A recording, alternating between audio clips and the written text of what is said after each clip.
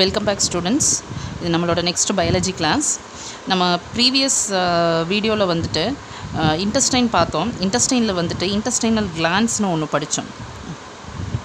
intestinal glands, அதாவது intestinal glands also called as the crypts of Libercone. அதோட secretions படித்தோம். அதோட cells நம்ம படிக்கல. I'll just say you the cells and எந்த cells வந்துட்டு என்ன secrete பண்ணுது அப்படிங்கிறத வந்துட்டு நோட் பண்ணிக்கிங்க. The first one is goblet cells. Goblet cells, they secrete mucus. The second type of cell is Paneth cells. Paneth cells, they secrete enzymes. நம்ம enzymes என்னென்ன enzymesனு படித்தோம். The next cell is endocrine cells.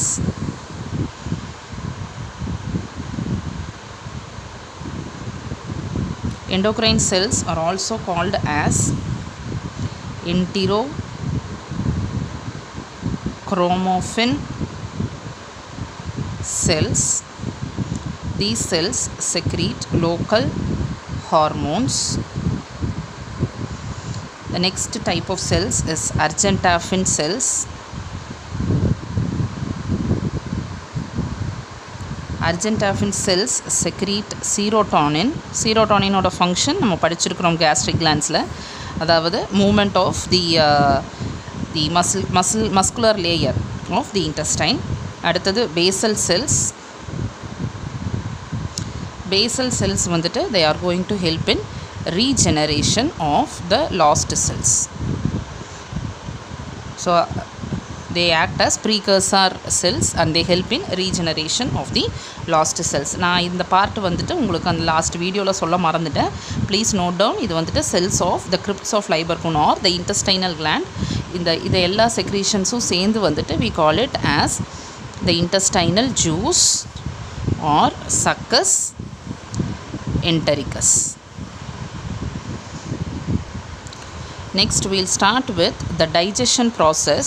Digestion எப்படி நடக்குதுன்னு பார்க்கலாம்.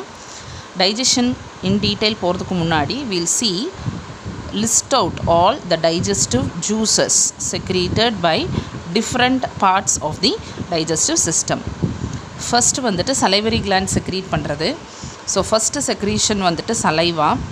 சலைவாவில் வந்துட்டு டைஜஷனுக்கு help பண்ணுற substances மட்டும் நம்ம படிச்சுக்கலாம்.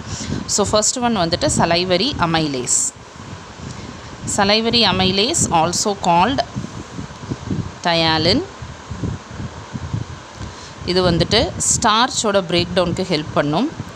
So help in starch digestion and they work at a pH of 6.8. So nearly neutral pHல தான் வந்துட்டு salivary amylase வேலை செய்யும். அண்ட் இந்த salivary amylase வந்துட்டு they work in presence of chloride ions.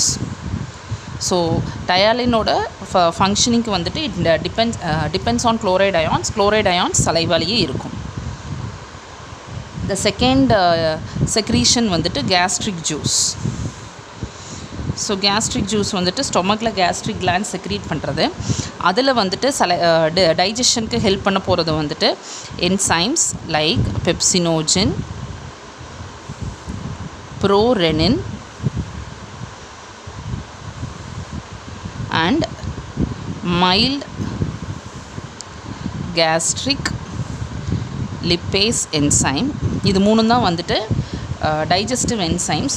இதில் வந்துட்டு பெப்சினோஜனும் ப்ரோரெனினும் வந்துட்டு they are going to be inactive in presence of HCl. they will be activated to form enzymes called pepsin and renin. இதில் pepsin வந்துட்டு can digest all proteins except keratin. ரெனினோட function வந்துட்டு to digest the milk protein, that is casein. Mild gastric lipase வந்துட்டு it is inactive in acidic pH. So ஸ்டொமக்கில் வந்துட்டு produce ஆனால் கூட gastric lipase வந்துட்டு ஸ்டொமக்கில் work பண்ணாது because it is inactive. And the third group of secretions is bile. Bile வந்துட்டு is coming from liver into duodenum.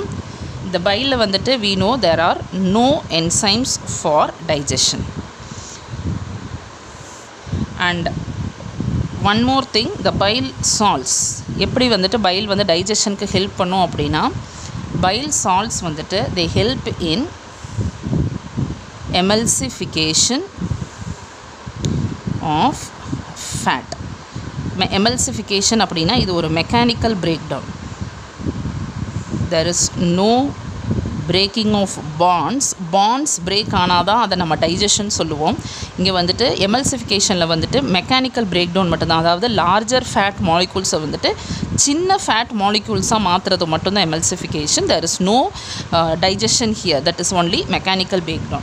இது வந்துட்டு பைலோட function, அதாவது digestionக்கு file help பண்ணுறது வந்துட்டு emulsification of fat. The next thing that is helping in digestion is going to be the pancreatic juice.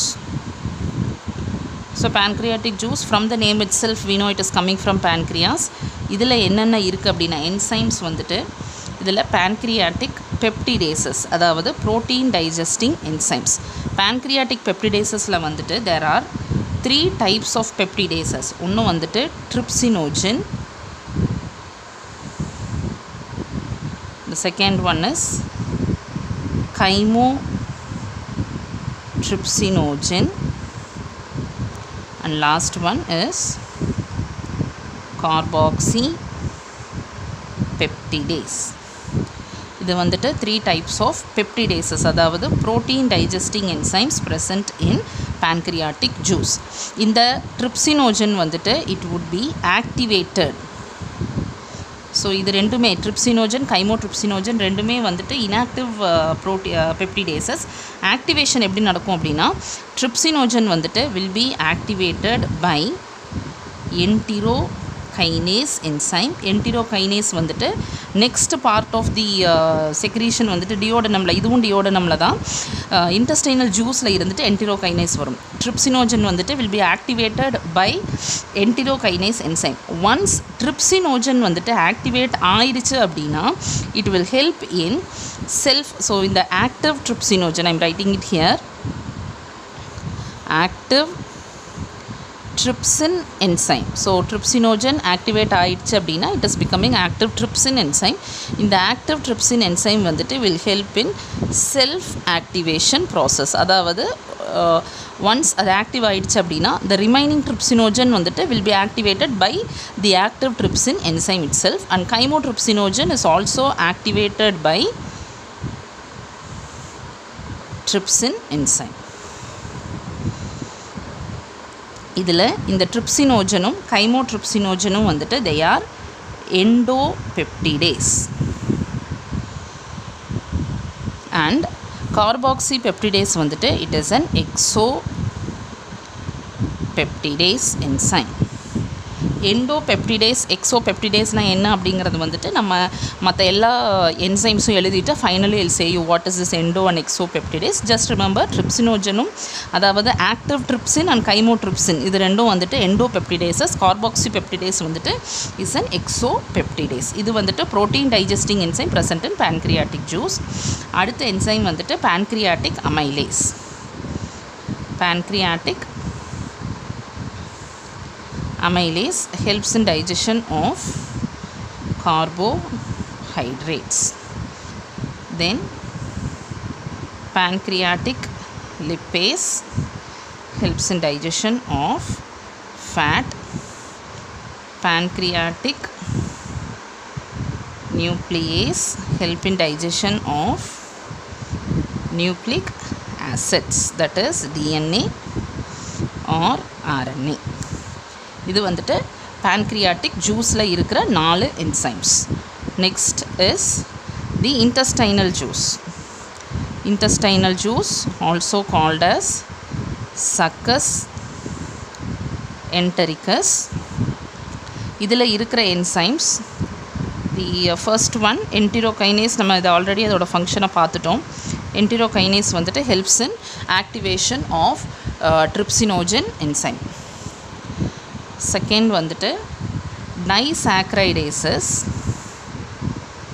Disaccharidases வந்துட்டு they'll help in digestion of disaccharides. So they break disaccharides. Example of disaccharidases that are present in intestinal juice வந்துட்டு lactase. So lactase can break lactose sugar. Maltase. So from the name itself we know அது எந்த சுகரை break பண்ண போகுது அப்படிங்கிறது வந்து நமக்கு தெரியும். Maltase will break maltose. Sucrase is going to break sucrose. And isomaltase will break isomaltose. And there is one more called as limit dextrinase. This is the name of the enzyme. It can act on dextrin sugar. Next enzyme. So இது எல்லாமே வந்துட்டு disaccharidases, that is they can break disaccharides. These are the examples of disaccharides. நம்ம சாப்பிட்ற ஃபுட்டில் இருந்துட்டு form ஆகிற disaccharide, அதாவது இந்த அமைலேஸ் வந்துட்டு லார்ஜர் கார்போஹைட்ரேட்ஸை பிரேக் பண்ணி disaccharides-ஆக மாற்றும். அந்த disaccharides-ஐ சிம்பிள் சுகர்ஸாக மாற்றுறது வந்துட்டு these enzymes. அடுத்தது intestinal lipase. So these can act on fat. The next is intestinal nucleosidases and nucleotidases. இது வந்துட்டு they act on nucleic acids. And a protein digesting enzyme aminopeptidase is also present. Either they act on proteins. In the aminopeptidase vandita is also an exopeptidase. So these are the maximum secretions that are present in our digestive system to digest all food that we consume. இப்போ peptidase அப்படின்னா வந்துட்டு ஜென்ரலாக என்ன அப்படின்னா peptidase அப்படின்னா protein digesting enzymes. அதாவது protein digestion அப்படின்னா they can break peptide bonds. So protein அப்படின்னா வந்துட்டு they are amino acids linked with peptide bonds. அதை தான் நம்ம ப்ரோட்டீன்னு சொல்கிறோம். அதை டைஜஸ்ட் பண்ணணும் அப்படின்னா அந்த பெப்டைட் பாண்டை பிரேக் பண்ணி அமினோ ஆசிட்ஸை வந்து ரிலீஸ் பண்ணணும். இந்த பெப்டைட் பாண்டை எங்கே பிரேக் பண்ணுதுங்கிறத வச்சு தான் பெப்டிடேஸோட கேரக்டரிஸ்டிக்ஸ். First one எண்டோபெப்டிடேஸ். எண்டோபெப்டிடேஸ் அப்படின்னா வந்துட்டு தேல் act on internal peptide bonds.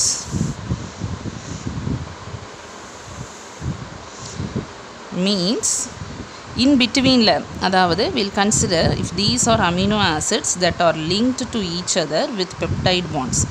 So இது ஒரு protein molecule அப்படின்னு எடுத்துட்டோம் அப்படின்னா aminopeptidases endopeptidases அப்படின்னா internal peptide bonds. அதாவது இங்கே எங்கேயாவது இருக்கிற நடுவில் இன்டர்னலாக இருக்கிற பெப்டைட் பாண்ட்ஸை பிரேக் பண்ணால் அது வந்து எண்டோபெப்டிடேஸ். அப்போ எண்டோபெப்டிடேஸ் வந்துட்டு ஆக்ட் பண்ணுச்சு அப்படின்னா நமக்கு என்ன கிடைக்கும் அப்படின்னா ஷார்ட் பாலிபெப்டைட் செயின்ஸ் தான் கிடைக்கும். ஸோ தெர் இஸ் ஷார்ட் அப்போ இது ஒரு பாலிபெப்டைட் செயின், இது ஒரு பாலிபெப்டைட் செயின், இந்த மாதிரி வந்துட்டு கிடைக்கிறது வந்துட்டு எண்டோபெப்டிடேஸோட ஆக்ஷன்.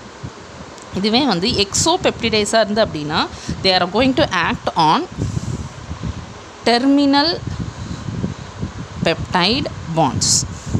இப்போ டெர்மினல் பெப்டைட் பாண்ட்ஸ் மேலே ஆக்ட் பண்ணுது அப்படின்னா இட் வில் பிரேக் ஹியர் இல்லையா, அதுதான் வந்துட்டு டெர்மினல் பெப்டைட் பாண்ட்ஸ். அப்போ இந்த டெர்மினல் பெப்டைட் பாண்ட்ஸ் மேலே பிரேக் பண்ணும்போது நமக்கு என்ன கிடைக்கும், இண்டிவிஜுவல் அமினோ ஆசிட்ஸ் ஃபார்ம் ஆகும். ஸோ ஃபைனல் டைஜஷன் வந்துட்டு எக்ஸோபெப்டிடேஸ் தான் பண்ணும். இனிஷியல் டைஜஷனை எண்டோபெப்டிடேஸ் பண்ணும், அதாவது லாங்கர் பாலிபெப்டைட் செயின்ஸை சின்ன சின்ன பாலிபெப்டைட் செயினாக மாற்றும்.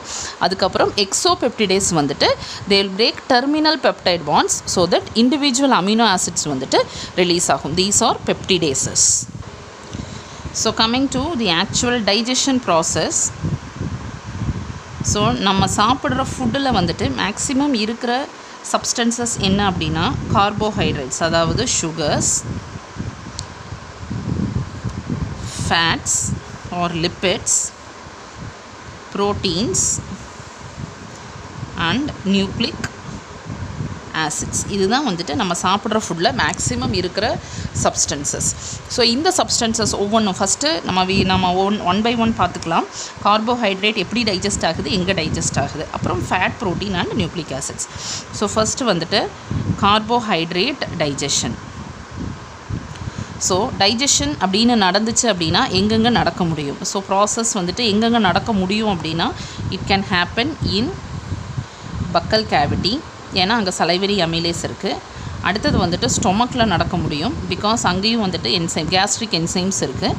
அடுத்தது வந்துட்டு இன்டெஸ்டைனில் நடக்க முடியும், ஏன்னா இன்டெஸ்டைனில் வந்துட்டு பேன்க்ரியாட்டிக் ஜூஸ், பைல், அப்புறம் இன்டெஸ்டைனல் ஜூஸ் 3 இருக்குது. இப்போ இந்த 3 லொக்கேஷன்ஸில் வந்துட்டு எது எங்கெங்கே டைஜஸ்ட் ஆகுதுன்னு பார்த்துக்கலாம். So first carbohydrate. இப்போ கார்போஹைட்ரேட் வந்து ஃபஸ்ட்டு பக்கல் கேவிட்டியில்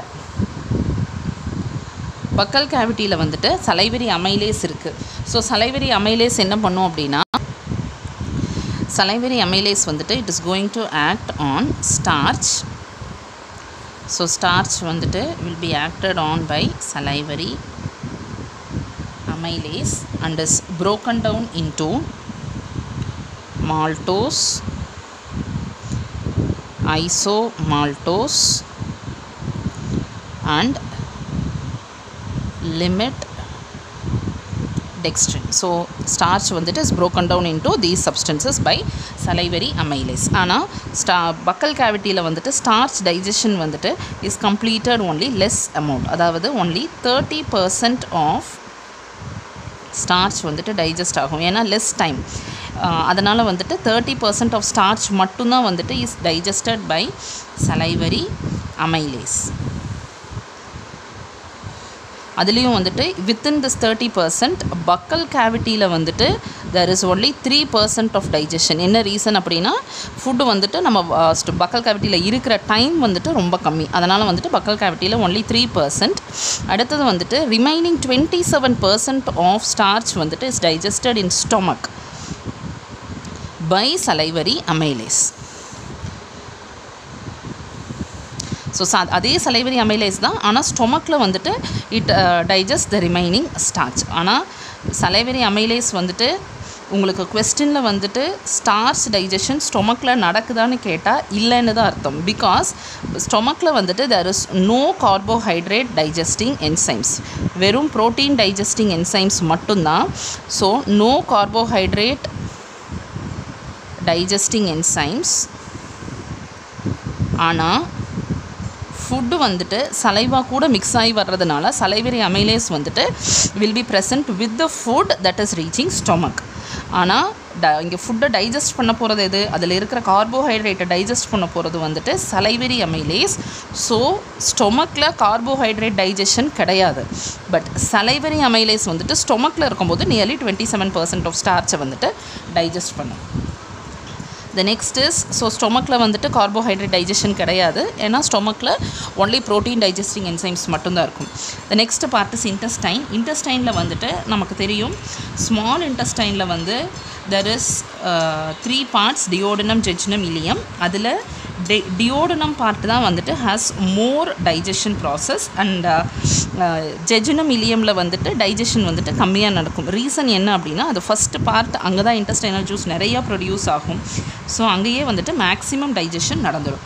ஸோ இப்போ இந்த இன்டெஸ்டைனில், அதாவது இன் டியோடனம் பார்ட் ஆஃப் இன்டெஸ்டைனில் வந்துட்டு என்னென்னலாம் இருக்குது அப்படின்னா, பைல் இருக்குது, pancreatic juice இருக்குது, ப்ளஸ் இன்டெஸ்டைனல் ஜூஸ், இது 3 இருக்குது. இது 3ல் வந்துட்டு கார்போஹைட்ரேட் டைஜஷனுக்கு ஹெல்ப் பண்ணுறது எது? பைலில் வந்துட்டு என்சைம்ஸ் கிடையாது, so it is not going to digest.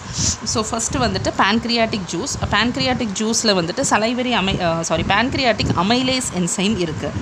So the remaining starch, அதாவது ரிமைனிங் 70% ஆஃப் ஸ்டார்ச் வந்துட்டு is going to be acted on by pancreatic juice and it is converted into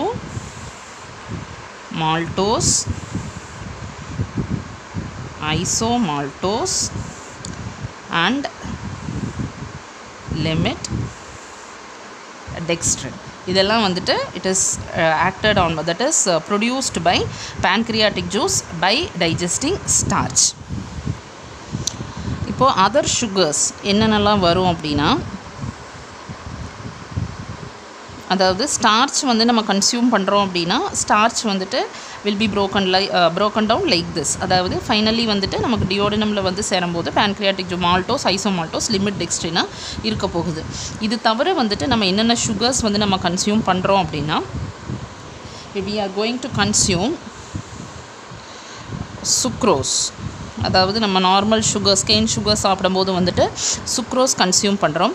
மில்கில் வந்துட்டு lactose consume பண்ணுறோம். So இது ரெண்டும் வந்துட்டு maximum sugars that we consume. Sucrose, lactose இல்லாட்டி ஸ்டார்ச்சாக consume பண்ணுவோம். Sucrose, lactose வந்துட்டு இங்கெல்லாம் டைஜஷன் நடக்காது, டியோடனமில் மட்டும்தான் டைஜஷன் நடக்கும். ஏன்னா இது டைசாக்ரைட்ஸ். பாலிசாக்ரைட்ஸ்னு பார்த்துட்டிங்கன்னா ஸ்டார்ச் மட்டும்தான். ஸ்டார்ச் வந்துட்டு பக்கல் கேவிட்டிலையும் டியோடனமில் 70% டைஜஸ்ட் ஆகும். அதுக்கப்புறம் வந்துட்டு இன்டெஸ்டைனல் ஜூஸில் இருக்கிற டைசாக்ரைடேசஸ். So maltose will be acted on by maltase to form, and it is broken down into 2 glucose molecules. Isomaltose acted on by isomaltase, broken down to 2 glucose molecules. Sucrose acted on by sucrase enzyme to form glucose and a fructose molecule. The next is lactose. Lactose will be acted on by lactase enzyme. Lactose is broken down into glucose and galactose. The next is limit dextrin. Limit dextrin வந்துட்டு is acted on by limit dextrinase enzyme to form 2 glucose molecules. So இது எல்லாமே simple sugars. அதாவது glucose, fructose, galactose எல்லாமே வந்துட்டு simple sugars. இதில் வந்துட்டு 80% of simple sugars formed வந்துட்டு is going to be glucose and less amounts of fructose and galactose. ஏன்னா நம்ம மேக்ஸிமம் இன்டேக் பண்ணுற ஃபுட்டில் இருக்க போகிறது வந்துட்டு glucose molecules தான். So all these are broken down. And நம்ம இன்னொரு விஷயம் ஞாபகம் வச்சுருக்கணும், the pH in which all these enzymes are acting. Starch வந்துட்டு பக்கல் கேவிட்டியில் வந்துட்டு at pH 6.8 nearly neutral pH. டியோடனமில் வந்துட்டு it is going to be pH 8.6 to 8.8. So all these enzymes are going to act at pH of 8.6 to 8.8. இந்த pHல தான் இந்த enzymes எல்லாம் ஆக்டிவாக இருக்கும். So they are going to digest carbohydrates. So carbohydrates நம்ம என்ன ஃபார்மில் கன்சியூம் பண்ணியிருந்தாலும் finally it would be converted into glucose, fructose or galactose. all these are simple sugars. இந்த sugars தான் நம்மளோட intestine வந்துட்டு absorb பண்ண முடியும். so finally it is converting into these forms. so this is digestion of carbohydrates. அப்புறம் நம்ம சாப்பிட்ற ஃபுட்டில் இருக்கிற இன்னொரு பாலிசாக்ரைட் வந்துட்டு செல்லுலோஸ். நம்ம green parts of the plant இல்லை பிளான்ட் ஃபுட்ஸ் எடுத்துக்கிறோம், வெஜிடபிள்ஸ் எடுத்துக்கிறோம், அதில் அதோட செல் வாலில் செல்லுலோஸ் இருக்கும். ஸோ இந்த செல்லுலோஸ் வந்துட்டு is never digested by human intestine. So there is no digestion of cellulose in human intestine. ஏன்னா நம்மகிட்ட வந்துட்டு செல்லுலோஸ் பிரேக் பண்ணுற என்சைம்ஸ் கிடையாது. ஸோ செல்லுலோஸ் டைஜஷன் கிடையாது. Cellulose digestion can happen in animals, other animals. ஆனால் எந்த animal வந்துட்டு செல்லுலோஸை digest பண்ணினாலும் அது வந்துட்டு it will be usually with a symbiotic bacteria which is living inside them. for example நம்ம வந்துட்டு ரூமினேட்டிங் அனிமல்ஸோட ஸ்டொமக் பார்த்தோம். அதில் வந்துட்டு ரூமன் அப்படிங்கிற ஒரு பார்ட்டில் வந்துட்டு ரூமினோகாக்கஸ் அப்படிங்கிற ஒரு சிம்பயோட்டிக் பாக்டீரியா இருந்துச்சு. That can secrete cellulose enzyme. அந்த என்சைம் தான் வந்துட்டு செல்லுலோஸை டைஜஸ்ட் பண்ணுமே தவிர இன்பில்ட்டாக வந்துட்டு எந்த அனிமல்லையுமே வந்துட்டு செல்லுலோஸ் டைஜஷனுக்கு என்சைம்ஸ் கிடையாது. This is the reason why நம்மளோட சீக்கம் வந்துட்டு is highly reduced into vermiform appendix. ஏன்னா சீக்கமில் தான் வந்துட்டு செல்லுலோஸ் டைஜஷன் நடக்கும். நமக்கு செல்லுலோஸ் டைஜஸ்ட் ஆகாது. அந்த ரீசன்னால் வந்துட்டு சீக்கமும் வந்துட்டு ரெடியூஸ்டாக இருக்கும். அதர் அனிமல்ஸில் வந்துட்டு சிம்பயோட்டிக் பாக்டீரியா அசோசியேஷன் இருக்கும்போது செல்லுலோஸ் டைஜஷன் நடக்கும். அதனால் சீக்கம் வந்துட்டு ஆக்டிவாக இருக்கும். The next is protein digestion.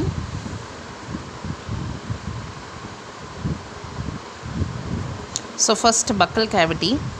Buccal cavity la no protein digesting enzymes.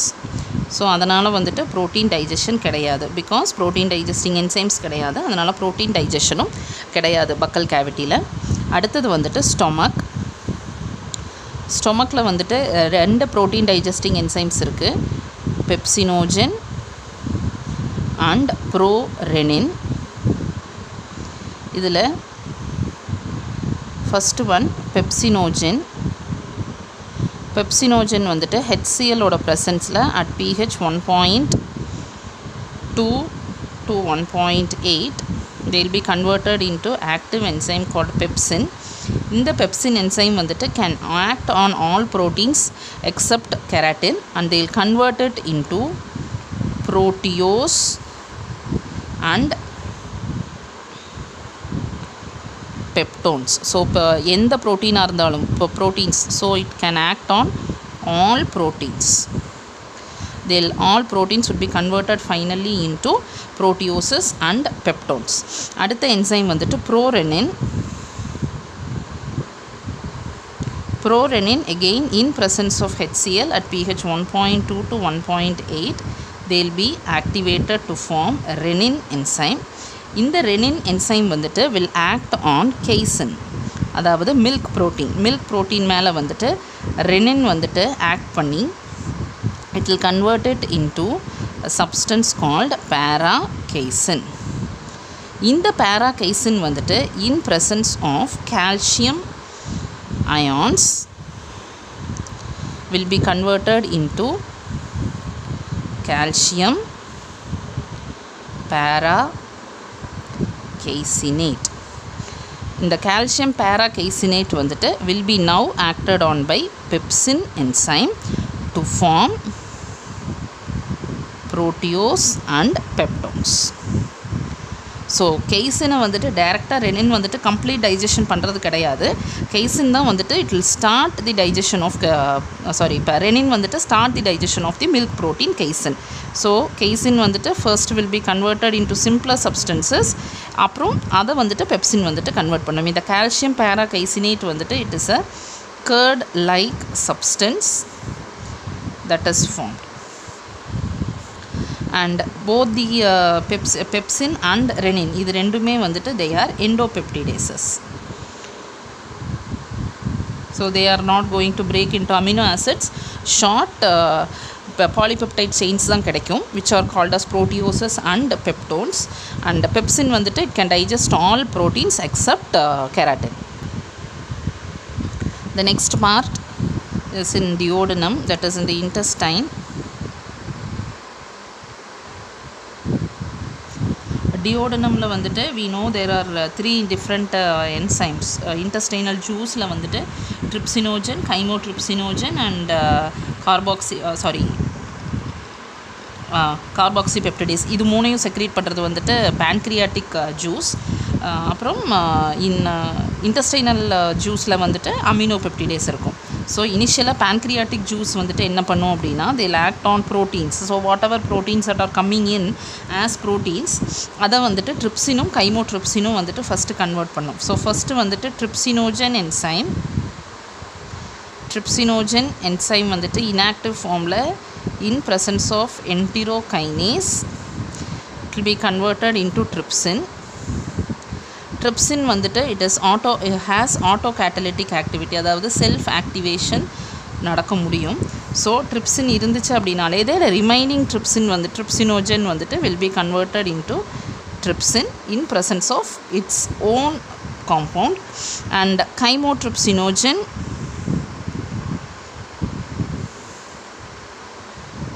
will be converted into chymotrypsin in presence of trypsin enzyme. So இது ரெண்டும் வந்துட்டு இப்போ ஆக்டிவேட் ஆனதுக்கப்புறம் வந்துட்டு they'll act on proteins. So proteins வந்துட்டு will be acted on by trypsin or chymotrypsin to form proteose and peptones. ஏன்னா இது ரெண்டும் வந்துட்டு எண்டோபெப்டிடேசஸ். ஸோ இது ரெண்டும் வந்துட்டு ப்ரோட்டியோஸும் பெப்டோனும் ஃபார்ம் பண்ணும். அதுக்கப்புறம் வந்துட்டு இந்த ப்ரோட்டியோஸ் அண்ட் பெப்டோன்ஸ் வந்துட்டு will be acted on by exopeptidases. exopeptidases எது இருக்குது அப்படின்னா pancreatic juiceல வந்துட்டு carboxypeptidase and intestinal juiceல இருக்கிற aminopeptidase.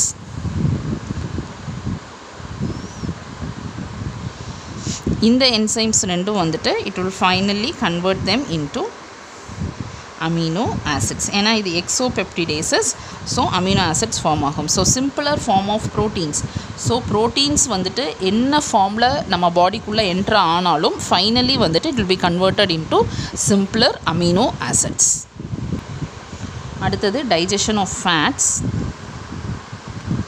so fats அப்படின்னா என்ன அப்படின்னா so it is also called as, technically it is called as the lipids. so lipids is made of fatty acids and glycerol. so நம்ம consume பண்ணுற common lipids வந்துட்டு எல்லாமே வந்துட்டு triglycerides மட்டும்தான். all type of fats that we consume வந்துட்டு whatever form we consume அது எதுவாக இருந்தாலும் chemically they are going to be triglycerides. இப்போ ட்ரைக்ளிசரைட்னா ஃபஸ்ட் நமக்கு என்னென்னு புரிஞ்சாதான் இந்த லிப்பிட் டைஜஷன் நமக்கு கிளியராக புரியும். ட்ரைக்ளிசரைட்னா என்ன அப்படின்னா it is one glycerol molecule. இந்த ஒரு கிளிசரால் கூட வந்துட்டு தேர் would be 3 fatty acids attached. fatty acid 1, fatty acid 2 and fatty acid 3.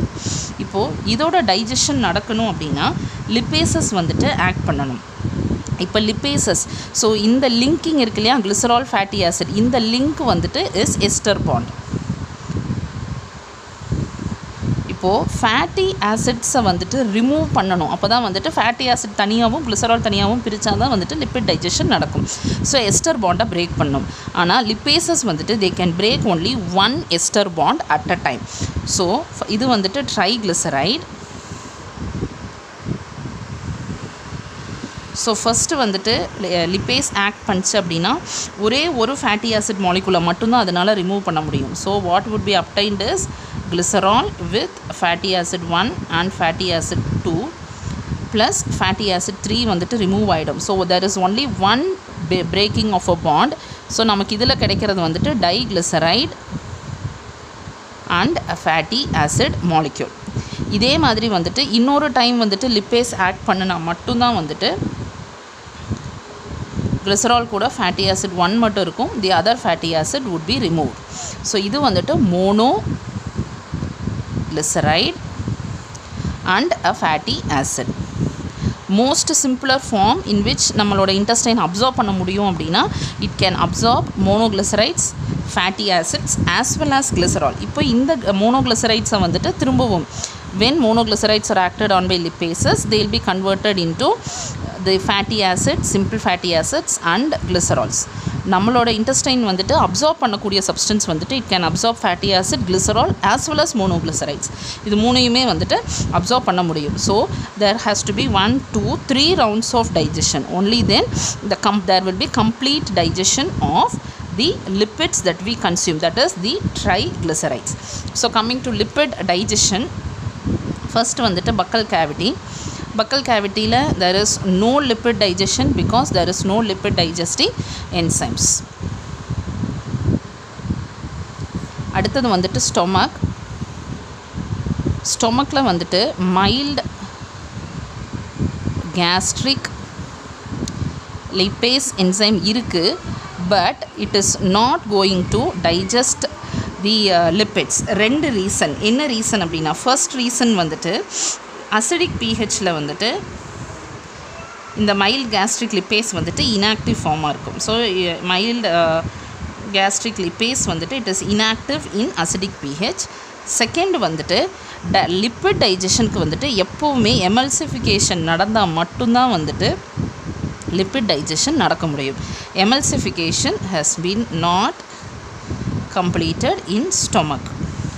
So emulsification நான் சொன்னேன் மெக்கானிக்கல் பிரேக் டவுன் நடந்தால் மட்டும்தான் வந்துட்டு லிப்பிட் டைஜஷன் நடக்கும். ஸோ எமல்சிஃபிகேஷன் இங்கே நடக்க கிடையாது. ஸ்டொமக்கில் எமல்சிஃபிகேஷன் இல்லாததுனால வந்துட்டு இந்த மைல்ட் கேஸ்ட்ரிக் லிப்பேஸ் ஆக்ட் பண்ண முடியாது. So 2 reasons why mild gastric lipase is not acting on lipids in stomach. இந்த 2 ரீசன்னால். அடுத்தது வந்துட்டு டியோடனம் பார்ட்டில் ஃபர்ஸ்ட் வந்துட்டு பைல் வந்து என்ன பண்ணும், it is going to file salts இருக்கு இல்லையா, பைலில் அந்த பைல் சால்ட்ஸ் வந்துட்டு will cause the emulsification of fats. So இந்த பைல் சால்ட்ஸ் அதில் வந்துட்டு sodium glycocholate and sodium taurocholate இந்த 2 enzymes வந்துட்டு they will cause emulsification of fat. இப்போ emulsified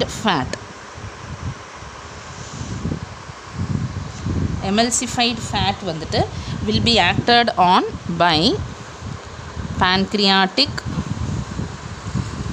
lipase or intestinal lipase. இந்த ரெண்டில் ஏதாவது ஒரு enzyme at pH of 8.8 to 8.6 to 8.8 pHல வந்துட்டு it will act on this emulsified fat, finally converted into monoglycerides, fatty acids and glycerol. இந்த 3 ஃபார்ம்லேயும் வந்துட்டு நம்மளோட stomach intestine வந்துட்டு அப்சார்ப் பண்ண முடியும். ஸோ ஃபைனலி ஃபேட் வந்துட்டு நம்ம என்ன ஃபார்மில் கன்சியூம் பண்ணாலும் it is converted into மோனோக்ளிசரைட், fatty acids R glycerol. இந்த 2 என்சைம்ஸில் வந்துட்டு pancreatic lipase வந்துட்டு has a higher activity than intestinal lipase. அதாவது they have a faster activity than intestinal lipase. So இதோட லிப்பிட் டைஜஷன் கம்ப்ளீட் ஆயிடுச்சு. So finally converted into மோனோக்ளிசரைட், fatty acids and glycerol. The next is nucleic acid digestion. Nucleic acids வந்துட்டு can be DNA R RNA. நம்ம எங்கேயுமே வந்துட்டு ஃபுட்டில் வந்துட்டு டைரெக்டாக டிஎன்ஏவையும் ஆர்என்ஏவையும் consume பண்ண போகிறது கிடையாது. பட் நம்ம when we consume whole cells, it can be plant cells, animal cells or other bacterial cells, இல்லை என்ன ஃபார்மில் நம்ம கன்சியூம் பண்ணாலும் ஹோல் செல்ஸாக நம்ம கன்சியூம் பண்ண போது அதில் வந்துட்டு டிஎன்ஏ ஆர்என்ஏ இருக்க போகுது. இந்த டிஎன்ஏ ஆர்என்ஏ வந்துட்டு நம்மளோட டைஜஸ்டிவ் சிஸ்டம் வந்துட்டு எப்படி டைஜஸ்ட் பண்ண போகுதுன்னு பார்த்துக்கலாம்.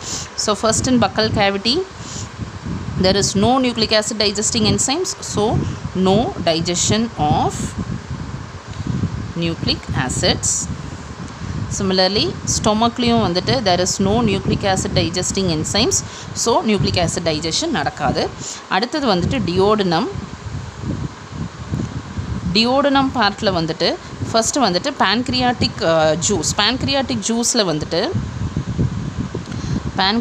ஜூஸில் வந்து நியூக்ளியேசஸ் இருக்குது. இந்த நியூக்ளியேசஸ் வந்துட்டு they can act on DNA. This is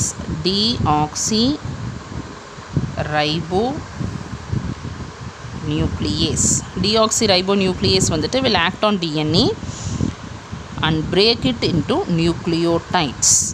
அதே மாதிரி RNA இருந்தாலும் ribonucleases will break it into nucleotides. அடுத்தது வந்துட்டு இன்டெஸ்டைனல் ஜூஸில் இருக்கிற நியூக்ளியோடைடேசஸ் அண்ட் நியூக்ளியோசைடேசஸ் வந்துட்டு இந்த நியூக்ளியோடைட்ஸ் மேலே ஆக்ட் பண்ணும். ஸோ இப்போ இங்கே என்ன வந்திருக்கு அப்படின்னா நியூக்ளியோடைட்ஸ் இருக்கும். நியூக்ளியோடைட்ஸ் வந்துட்டு will be acted on by nucleotidases and break it into nucleosides and inorganic phosphate will be removed, அதாவது will be broken down. அப்புறம் இந்த nucleosides will be acted on by nucleosidases and converted into nitrogen bases and the ribose sugar. So ribose sugar or deoxyribose sugar. So DNA ல இருந்து வந்துச்சுனா deoxyribose sugar, RNA ல இருந்து வந்துச்சுனா ribose sugar will be removed. So இப்போ இந்த இது வந்துட்டு complete breakdown of a DNA or RNA molecule. இதில் இங்கே இருக்கிறது வந்துட்டு இதெல்லாம் வந்துட்டு சிம்பிளர் சப்ஸ்டன்சஸ். ஸோ இதுவும் வந்துட்டு ஒரு simple sugar, that is a monosaccharide. Ribose R deoxyribose, it's a pentose sugar. இது வரைக்கும் நம்ம பார்த்தது எல்லாமே ஹெக்ஸோ சுகர்ஸ், இது பென்டோஸ் சுகர். அப்புறம் nitrogen bases, inorganic phosphate molecule. இது எல்லாமே வந்துட்டு நம்மளோட இன்டெஸ்டைனால் அப்சர்வ் பண்ண முடியும். So finally converted into these substances. So this is the complete digestion of all food that is entering into அவர் பாடி. இப்போது நம்ம பாடியில் வந்துட்டு ஃபுட் என்டர் ஆகும்போது வந்துட்டு it is given with different names. அதாவது when it is in the buccal cavity, that is when it is entering, we name it as food. நம்ம எதை சாப்பிட்டாலும் அது வந்துட்டு it is called as the food. இந்த food வந்துட்டு buccal cavityக்குள்ளே வந்ததுக்கப்புறம் food வந்துட்டு it is mixed with saliva. இந்த சலைவா கூட மிக்ஸ் ஆனதுக்கப்புறம் வந்துட்டு we name it as bolus. இந்த bolus வந்துட்டு it is going to enter into stomach. இங்கே வந்துட்டு it is going to be mixed with the gastric juice. இப்போ இந்த gastric juice கூட மிக்ஸ் ஆனதுக்கப்புறம் வந்துட்டு it becomes acidic food. இந்த acidic food வந்துட்டு it is called as chyme. இந்த chyme வந்துட்டு it is going to enter into intestine. intestine ல வந்துட்டு it is going to be digested and it is going to be mixed with the alkaline solution from Brunner's gland. அப்புறம் pancreatic juiceக்கும் pH வந்துட்டு alkaline pH தான். So alkaline pH மாறி it is going to become, now it will be called as chyle. இது வந்துட்டு so இது வந்துட்டு bolus வந்துட்டு salivary கிளாண்டில் பக்கல் கேவிட்டியிலிருந்து வர்றது. This is going to be nearly in neutral pH. சைம் வந்துட்டு இன்டெஸ்டைனுக்கு வரப்போகுது ஸ்டொமக்கில் இருந்து. கேஸ்ட்ரிக் ஜூஸில் HCl இருக்கிறதுனால சைம் is going to be acidic in nature. சைல் வந்துட்டு இன்டெஸ்டைனுக்கு வந்ததுக்கு அப்புறம் ஃபார்ம் ஆகிறது. இது வந்துட்டு it is going to be alkaline in nature. இப்போ இந்த சைல் வந்துட்டு இந்த சைலில் வந்துட்டு என்ன இருக்கும் அப்படின்னா அன்டைஜஸ்டட் ஃபுட்டு மட்டும்தான் இருக்கும். ஏன்னா அசிடிக் இந்த சைம் கூட alkaline solution intestinal juice mix ஆகும்போது டைஜஷன் எல்லாம் நடந்து அப்சார்ப்ஷன் முடிஞ்சிடும். ஸோ சைல் வந்துட்டு after absorption, after completion of absorption, it would be called as the feces which is to be excreted. So நம்ம வந்துட்டு இது வரைக்கும் பார்த்துருக்குறோம். அதாவது வந்துட்டு இந்த ட்ராவல் நம்ம பார்த்தோம். அடுத்தது வந்துட்டு எப்படி டைஜஸ்ட் ஆகுதுன்னு பார்த்தோம். தட் இஸ் கம்ப்ளீட் டைஜஷன் நம்ம பார்த்துட்டோம். அடுத்தது வந்துட்டு we have to see absorption and excretion. இப்போ இந்த அப்சார்ப்ஷனில் வந்துட்டு என்ன பண்ணுது, அதாவது நம்ம சிம்பிளர் சப்ஸ்டன்சஸ் ஃபார்ம் ஆச்சு இல்லையா, இந்த சிம்பிளர் சப்ஸ்டன்சஸை எப்படி வந்துட்டு நம்மளோட இன்டெஸ்டைன் அப்சார்ப் பண்ணுதுன்னு நம்ம பார்க்கணும். அப்புறம் கம்ப்ளீஷன் ஆஃப் டைஜஷன்.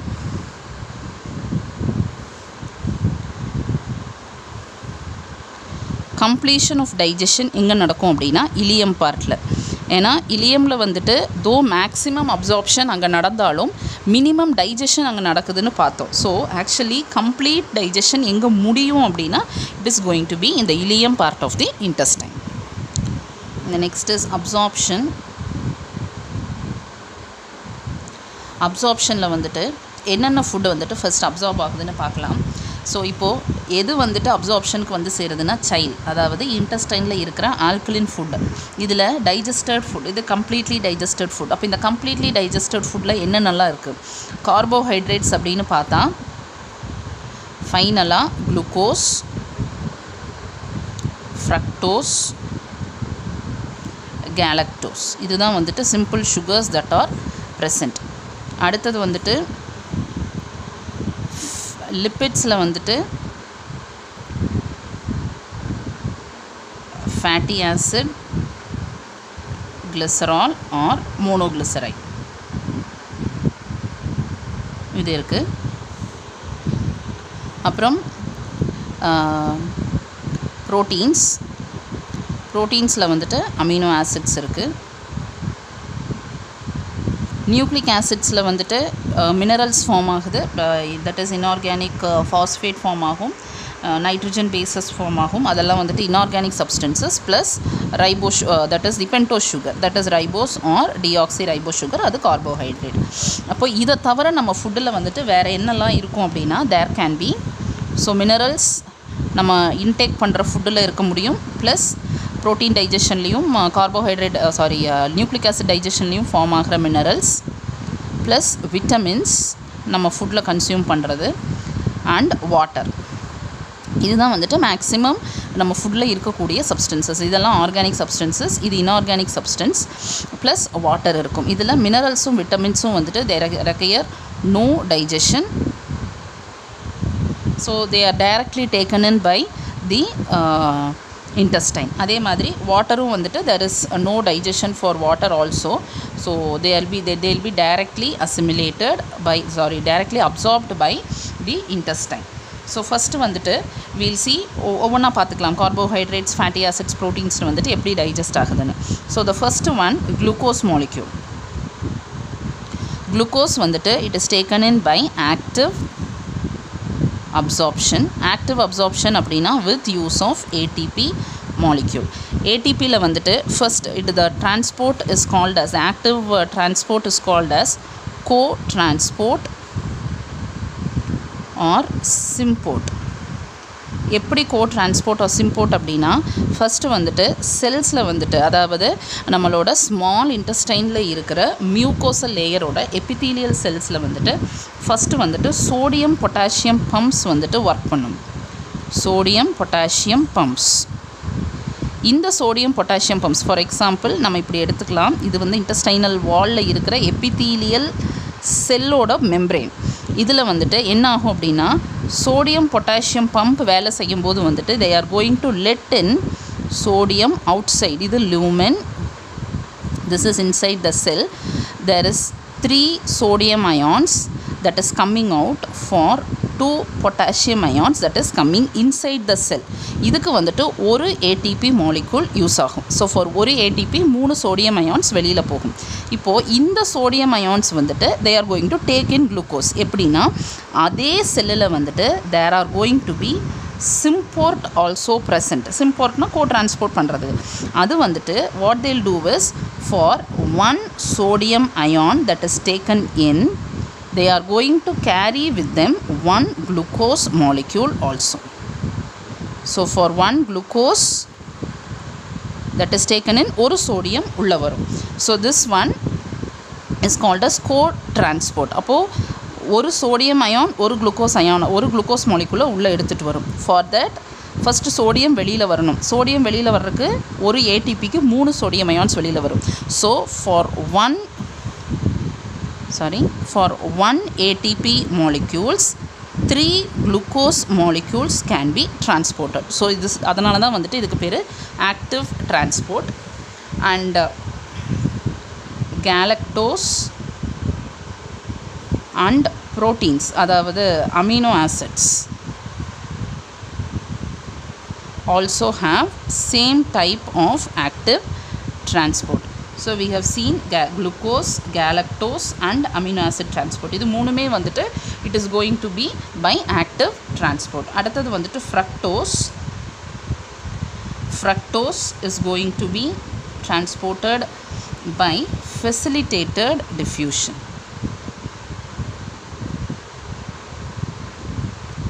ஸோ இந்த ஃபெசிலிட்டேட்டட் டிஃப்யூஷன் இன்னும் இந்த ஆக்டிவ் டிரான்ஸ்போர்ட்னா என்ன, கோ டிரான்ஸ்போர்ட்னா என்ன, இந்த டீட்டெயில்ஸ் எல்லாம் வந்துட்டு நம்ம டிரான்ஸ்போர்ட் அண்ட் பிளான்ஸ் யூனிட் படிக்கும்போது will study it all these in detail and clearly also. And by facilitated diffusion fructose is transported. அடுத்தது லிப்பிடில் வந்துட்டு கிளிசரால், ஃபேட்டி ஆசிட்ஸ், மோனோக்ளிசரைட்ஸ் ஃபார்ம் ஆயிருக்கு.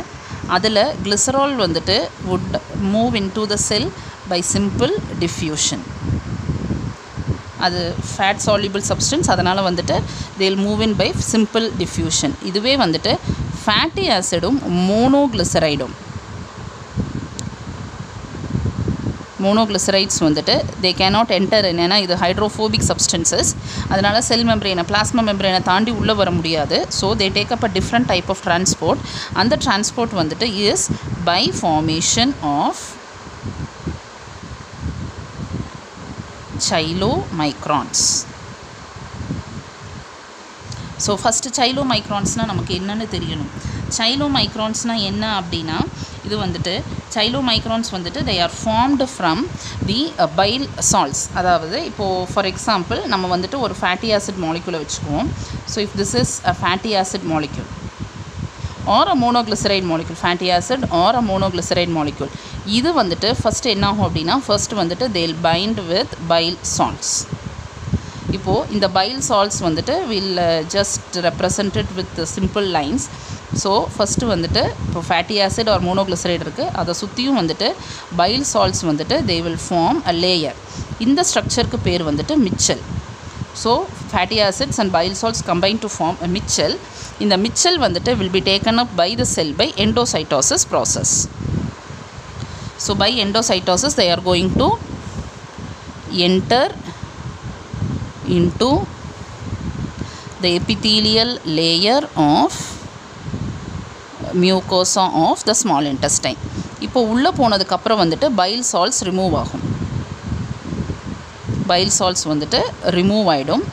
ஸோ bile salts தனியாகவும் இந்த ஃபேட்டி ஆசிட் ஒரு கிளிசரால் மாலிகுல் தனியாகவும் மோனோக்ளிசரைட் molecule தனியாகவும் வந்துட்டு பிரிஞ்சிடும். அதுக்கப்புறம் வந்துட்டு இந்த ஃபேட்டி ஆசிட் ஒரு மோனோக்ளிசரைட் இருக்கு இல்லையா, will be coated with a protein layer or a protein cover. So இது fatty acid or monoglyceride molecule will be coated with a protein cover. In the protein cover in the fatty acid or monoglyceride with the protein cover வந்துட்டு is called as chylomicron. இந்த chylomicron வந்துட்டு comes out of the cell by exocytosis. And it வெளியில் வரும்போது வந்துட்டு it comes out to the opposite side, and by exocytosis when they are coming out, now they are going to enter into lacteal. நான் lacteal என்னன்னு சொல்கிறேன். So they are entering into lacteal and later on into circulation. So இப்படி தான் வந்துட்டு fatty ஆசிட்ஸும் மோனோக்ளிசரைட்ஸும் வந்துட்டு they are going to be absorbed. So இதோட absorption மட்டும் different, மற்றது எல்லாமே வந்துட்டு by active transport facilitated diffusion and diffusion.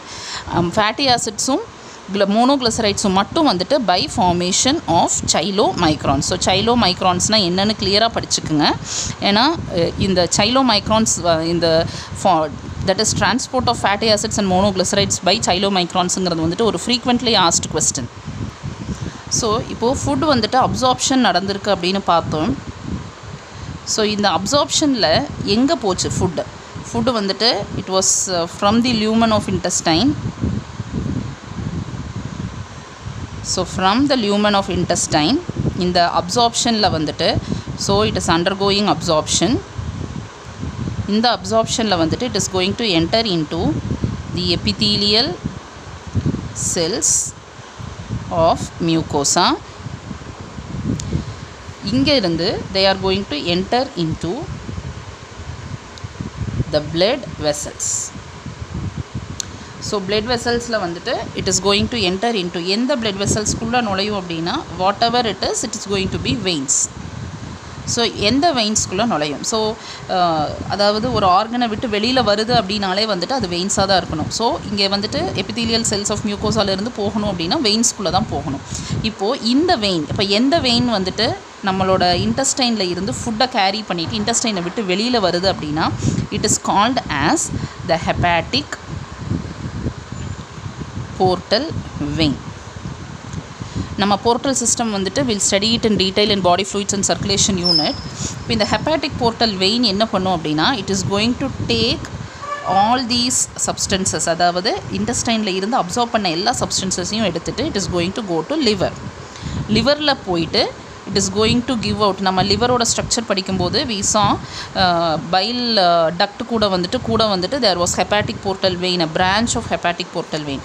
அது என்ன பண்ணும் அப்படின்னா இன்டெஸ்டைனில் அப்சார்ப் பண்ண எல்லாத்தையும் வந்துட்டு லிவரில் வந்துட்டு it is going to unload. So லிவரில் வந்துட்டு ஹெப்பாட்டிக் போர்ட்டல் வெயின் என்ன பண்ணும் அப்படின்னா it will unload all absorbed nutrients. So இப்போ அப்சார்ப்டு நியூட்ரியன்ஸ் வந்துட்டு லிவருக்கு வந்துட்டு ரீச் ஆயிடுச்சு. இப்போ லிவரில் வந்துட்டு என்ன நடக்கும்? அப்போ இங்கே நியூட்ரியன்ஸ் எல்லாம் லிவருக்கு வந்து சேர்ந்ததுக்கப்புறம் லிவரில் என்ன நடக்கும் அப்படின்னா it is called as assimilation process. Assimilation அப்படின்னா இந்த நியூட்ரியன்ஸை வந்துட்டு எப்படி நம்ம பாடி வந்துட்டு யூஸ் பண்ண போகுது அப்படிங்கிறது தான் அசிமிலேஷன் ப்ராசஸ்.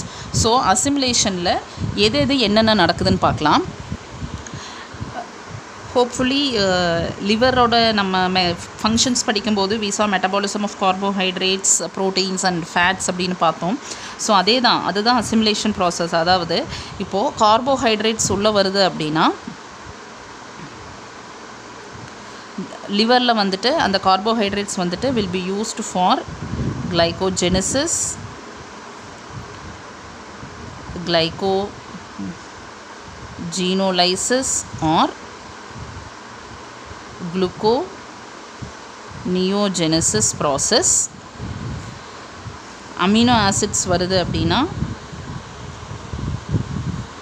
அமினோ ஆசிட்ஸ் வந்துட்டு will be taken up for transamination or deamination. And fats உள்ள வருது அப்படின்னா they will be used for lipogenesis or lipolysis. அதாவது break down into simpler molecules அதை வந்துட்டு வேறு ஏதாவதுக்கு யூஸ் பண்ணிக்கும். ஸோ லிப்போஜெனிசிஸ்ங்கிறது வந்துட்டு உள்ளே வர ஃபேட்டி ஆசிட் கிளிசரோலை வச்சுட்டு it can form structures. So எதுக்கெல்லாம் யூஸ் பண்ண முடியும் இந்த கார்போஹைட்ரேட்ஸ் அமினோ ஆசிட்ஸையும் ஃபேட்ஸையும் வந்துட்டு they can use it for energy production. அதாவது குளுக்கோஸ் இருக்குது அப்படின்னா அதை வந்துட்டு எனர்ஜி ப்ரொடக்ஷனுக்கு யூஸ் பண்ண முடியும். அப்புறம் for formation of structures or structural components. Example, இப்போ ப்ரோட்டீன்ஸ் இருக்குது. ப்ரோட்டீன்ஸ் வந்துட்டு ஒரு செல் வந்துட்டு புதுசாக ஃபார்ம் ஆகணும் அப்படின்னா அந்த செல்லுக்கு வந்துட்டு ப்ரோட்டீன்ஸ் வேணும். For example plasma membrane formation. இப்போ பிளாஸ்மா மெம்பரேன் ஃபார்மேஷனில் வந்துட்டு அதுக்கு லிப்பிட்ஸ் வேணும் ஃபார்ம் பண்ணுறதுக்கு, இன்ட்ரின்சிக் எக்ஸ்ட்ரின்சிக் ப்ரோட்டீன்ஸ் வேணும் ஃபார்ம் பண்ணுறதுக்கு, அதுக்கெல்லாம் வந்துட்டு அதுக்கு அமினோ ஆசிட்ஸ் வேணும். அந்த ஒரு ப்ரோட்டீன் ஃபார்ம் ஆகணும்னா அதுக்கு அமினோ ஆசிட் வேணும். ஸோ இங்கிருந்து வந்துட்டு ஒரு அமினோ ஆசிடை இன்னொரு அமினோ ஆசிடாக மாற்றிக்கும், இல்லாட்டி டைரெக்டாக அதை யூஸ் பண்ணிக்கும். வேண்டாத அமினோ ஆசிடை டிஎமினேட் பண்ணி ரிமூவ் பண்ணிவிடும். By urine formation B removed as urea. இந்த மாதிரி வந்துட்டு ஸ்ட்ரக்சரல் காம்பனன்ட் ஃபார்மேஷனுக்கு யூஸ் பண்ணும், இல்லாட்டி எனர்ஜி ப்ரொடக்ஷனுக்கு யூஸ் பண்ணும். This process you call it as assimilation. Assimilation is done by liver. இப்போது இன்டெஸ்டைனில் வந்துட்டு என்ன ஆச்சு அப்படின்னா சைல்ட் வந்துட்டு from child all these substance has been absorbed into the intestine and it is taken to the circulation. Circulationல லிவருக்கு போயிட்டு அசிமிலேஷனுக்கு போயிடுச்சு. What happens to this child? இந்த child வந்துட்டு it enters into large intestine. Large இன்டெஸ்டைனில் வந்துட்டு water and minerals will be absorbed in colon. So complete water absorption mineral absorption வந்துட்டு கோலனில் நடக்கும். இதுக்கப்புறம் வந்துட்டு after water mineral absorption நடந்ததுக்கப்புறம் வந்துட்டு தி substance what is going in to rectum will be called as the faeces. இப்போ faeces அப்படிங்கிறது வந்துட்டு என்ன? Undigested waste. இது மட்டும்தான் வந்துட்டு it is going to reach into the rectum. So rectumல வந்துட்டு now it is called as feces which is containing undigested waste and this can be stored in rectum for a short period of time and it is excreted. Excretion வந்துட்டு is called as egestion process. Egestion வந்துட்டு is the excretion of undigested waste through anus. It is called as egestion process. So we have completed the complete digestive system part. அதாவது நம்ம ஃபுட்டை வந்துட்டு எப்படி எடுத்துக்கிட்டோம், அந்த food வந்துட்டு என்னென்ன ஆர்கன்ஸில் ட்ராவல் பண்ணிச்சு, எந்தெந்த ஆர்கன்ஸில் என்னென்ன சப்ஸ்டன்சஸ் டைஜஸ்ட் ஆச்சு, டைஜஸ்ட் ஆனதுக்கப்புறம் ஸ்மால் இன்டெஸ்டைனில் அது எப்படி அப்சார்ப் ஆச்சு, அப்சார்ப் ஆன ஃபுட் லிவருக்கு போயிட்டு எப்படி வந்து நம்ம பாடி யூஸ் பண்ணிச்சு, அதுக்கப்புறம் அந்த ரிமைனிங் அன்டைஜஸ்டட் ஃபுட்டை வந்துட்டு by எஜெஷன் it is leaving out. So this is the completion of digestive system. இது list of Castro intestinal hormones. நான் வந்துட்டு நம்ம மற்ற ஜி செல்ஸ் கேஸ்ட்ரின் செக்ரீஷனுக்கு மட்டும் செல்ஸ் நான் மென்ஷன் பண்ணியிருக்கிறேன். மற்றதுக்கு எல்லாமே வந்துட்டு it is secreted in jejunum, ileum, டியோடனம், இல்லை இன்டெஸ்டைனல் ஜூஸில் இருக்கா, கேஸ்ட்ரிக் ஜூஸில் இருக்கானு. ஏன்னா we have seen என்டிரோக்ரோமாஃபின் cells R endocrine cells, அந்த செல்ஸ் செக்ரீட் பண்ணுற ஹார்மோன்ஸ் இதெல்லாம். Gastrin, first hormone வந்துட்டு gastrin. So this is the name of the hormone. Gastrin, secretin, cholecystokinin, enterogastrone, durocrinin and enterokinin. இதெல்லாம் வந்துட்டு list of hormones. இந்த ஹார்மோன்ஸோட ஃபங்க்ஷன்ஸையும் நான் எழுதியிருக்கிறேன். கேஸ்ட்ரின்ஸோட function 3 function and secretinோட function bicarbonate ions by pancreas, liver, இதிலிருந்து வர்ற bicarbonate அயான்ஸோட செக்ரீஷனை control பண்ணுறது வந்து செக்ரீட்டின். சிஸ்டோகைனன் usually from this name, because நம்ம சிஸ்டிக் டக்ட்னு படித்தோம், ஃப்ரம் திஸ் சிஸ்டோகைனன் நேம் நீங்கள் ஞாபகம் வச்சுக்கோங்க, it is completely related only with liver and file. So gall bladder, secretion of file, sphincter of ஆடியோட control. அடுத்தது enterogastrone function, durocrininோட function and enterokinin function. All these are the local hormones or gastrointestinal hormones that are secreted by different cells. அடுத்தது வந்துட்டு balance டயட்னா நம்ம ஃபுட்டில் வந்துட்டு எந்த food வந்துட்டு நிறைய எடுத்துக்கணும், எது வந்துட்டு கம்மியாக இருக்கணுங்கிறது. It is carbohydrate to protein to fat இந்த ரேஷியோ 4:1:1. அதுலேருந்து நமக்கு கிடைக்கிற எனர்ஜியில் வந்துட்டு கலோரிஃபிக் வேல்யூ, ஃபிசியாலஜிக்கல் ஃபியூயல் வேல்யூன்னு ரெண்டாக சொல்கிறாங்க. கலோரிஃபிக் வேல்யூ அப்படிங்கிறது வந்துட்டு ஒரு ஃபுட்டு வந்துட்டு நம்ம டைஜஸ்ட் பண்ணும்போது வந்துட்டு நமக்கு கிடைக்கிற கம்ப்ளீட் எனர்ஜி, அதுக்கு பேர் வந்துட்டு calorific value. Physiological fuel value அப்படின்னா because some amount is lost usually as heat. ஏன்னா நம்ம எனர்ஜி ப்ரொடியூஸ் ஆகும்போது சிலது வந்துட்டு there will be loss of some amount of energy. அந்த லாஸ் போக நமக்கு பாடியில் யூஸ்ஃபுல் எனர்ஜின்னு நமக்கு கிடைக்கிது இல்லையா, அந்த யூஸ்ஃபுல் எனர்ஜி தான் வந்துட்டு ஃபிசியாலஜிக்கல் ஃபியூயல் வேல்யூ. இப்போது கார்போஹைட்ரேட்டுக்கு வந்துட்டு what is the calorific and physiological fuel value, ப்ரோட்டீன்ஸ்க்கு ஃபேட்ஸ்க்கு physiological fuel value and calorific value எழுதியிருக்கிறேன், நோட்டட் டவுன். இந்த வேல்யூஸ் வந்துட்டு இந்த பாயிண்ட் வேல்யூஸ், இந்த டெசிமல் வேல்யூஸ் வந்துட்டு it can be a little different, +or-2 வரலாம். But physiological fuel values for carbohydrates, protein, fat கிளியராக படித்து வச்சுக்கோங்க, விச் இஸ் மோர் இம்பார்ட்டண்ட். இது லிஸ்ட் ஆஃப் விட்டமின்ஸ், அதோட டெக்னிக்கல் நேம்ஸ், ஃபங்க்ஷன்ஸ், எங்கே என்ன ஃபங்க்ஷன் பண்ணுதுன்னு, அப்புறம் அதோட டெஃபிஷியன்சி சிம்டம்ஸ். நீங்கள் டெஃபிஷியன்சி சிம்டம்ஸ் கண்டிப்பாக படிக்கணும், ஏன்னா அது டெஃபிஷியன்சி சிம்டம்ஸ் வந்துட்டு usually comes under digestive disorders. அதனால் வந்துட்டு டெஃபிஷியன்சி சிம்டம்ஸ் கிளியராக படிச்சுக்குங்க, எந்த விட்டமினுக்கு வந்துட்டு என்ன டெஃபிஷியன்சி சிம்டம்ஸ் அப்படின்னு. விட்டமின் ஏ அதோட technical name retinal and functions, எங்கே வந்துட்டு மெயினாக ஃபங்க்ஷன் ஆகுது அப்படின்னு. அடுத்தது அதோட deficiency symptom. Similarly for vitamin D which is called as calciferol and அதோட ஃபங்க்ஷன் என்ன, அப்புறம் அதோட டெஃபிஷியன்சி சிம்டம் வந்துட்டு 2 ரிக்கெட்ஸ் அண்ட் ஆஸ்டியோமலேஷியா. அடுத்தது vitamin இயோட technical name is tocopherol, commonly called as beauty vitamin. இதோட function it is acting as an anti accident and அதோட deficiency symptom. அடுத்து vitamin கேவோட technical name ஃபைலோக்வினோன் and அதோட ஃபங்க்ஷன் deficiency symptom என்ன. So study all the vitamin names, technical names and their deficiency symptoms are more important. ஏன்னா questions வந்துட்டு more frequently comes under this deficiency symptoms and their technical names. இது list of fat soluble vitamins. Next is with list of water soluble vitamins. Water soluble vitamins la vandu vitamin B and vitamin C. Vitamin B வந்துட்டு usually called as vitamin B complex, ஏன்னா அதில் நிறைய enzymes vitamins இருக்குது. vitamin B1, B2, B3, B5, B6, B7, B9 and B12 எல்லாத்தோட technical நேம்ஸையும் படிச்சுக்குங்க, ஏன்னா technical names வச்சு தான் கொஸ்டின்ஸே கேட்பாங்க. டைரெக்டாக வந்துட்டு இது will not ask you what is vitamin B1 அதோட டெஃபிஷியன்சி சிம்டம் என்ன அப்படிங்கிற மாதிரி கேட்க மாட்டாங்க. ஏன்னா கொஸ்டின்ஸ் வந்துட்டு கேட்கும்போது தைமனோட டெஃபிஷியன்சி சிம்டம் என்ன அப்படிங்கிற மாதிரி கேட்பாங்க. So you have to know there technical names clearly, அதோட ஃபங்க்ஷன்ஸ் டைரெக்டாக அதோட ஃபங்க்ஷன்ஸ் எங்கே இருக்குது, ப்ளஸ் அதோட டெஃபிஷியன்சி சிம்டம்ஸ் வந்துட்டு பி கிளியர் எந்த விட்டமினுக்கு எந்த டெஃபிஷியன்சி சிம்டம் படிக்கிறீங்க அப்படின்னு. For vitamin B12 is thiamine, B1 is thiamine, B2 is riboflavin, B3 is niacin, B5 pantothenic acid, B6 pyridoxine, B7 biotin, B9 folic acid, B12 cyanocobalamin. Vitamin BC is called as the ascorbic acid. And அதோட deficiency symptoms B1 is beriberi, B2 is eye inflammation. B3 is pellagra. Pellagra வந்துட்டு is called as 3D disease because it has three important symptoms: diarrhea, dermatitis and dementia. So it is called as 3D disease. And B5 affects the adrenal gland functioning. And B6 வந்துட்டு causes central nervous system disorder. B7 வந்துட்டு produces dry scaly skins. B9 anemia. B12 pernicious anemia. ரெண்டும் different. B9 வந்துட்டு anemia. B12 வந்துட்டு pernicious anemia.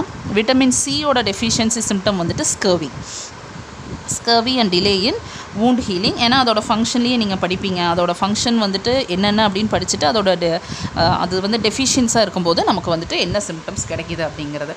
So all these are the list of vitamins. First is fat soluble vitamins A, D, E and K, and water soluble vitamins la vandu vitamin B and vitamin C. Vitamin B complex la you have nearly 8 vitamins and vitamin C also. So with this நம்ம digestion and absorption unit complete பண்ணிட்டோம். Next வந்துட்டு we'll see with the next unit. And உங்களுக்கு இந்த digestion absorption unitல doubts இருந்துச்சு அப்படின்னா we'll clear it through the group. Thank you.